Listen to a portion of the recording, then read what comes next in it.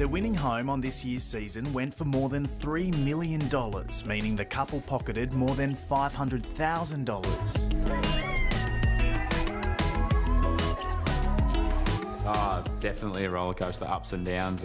More ups than downs, obviously. But yeah, just sort of coming to terms with what happened and getting over my hangover.